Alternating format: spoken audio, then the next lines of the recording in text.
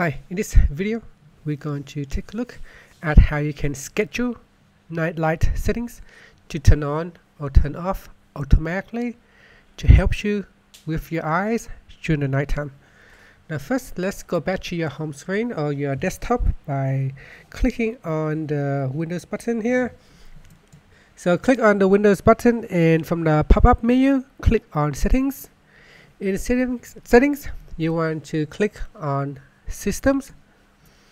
In System, click on Displayed on the left hand side menu, and you want to go to the right hand side and turn on night light.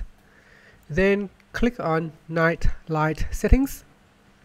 In here you want to set the strength of your night light settings, and then go down, click on the Schedule Night Light switch to turn it on. Next, you can choose between sunset or sunrise, or you can set your own custom hours. So in here you can choose what time you want to turn on, and then which time to turn off, and then click on the Accept or the Yes button, and that's it. And then you can click on the back button at the top left corner.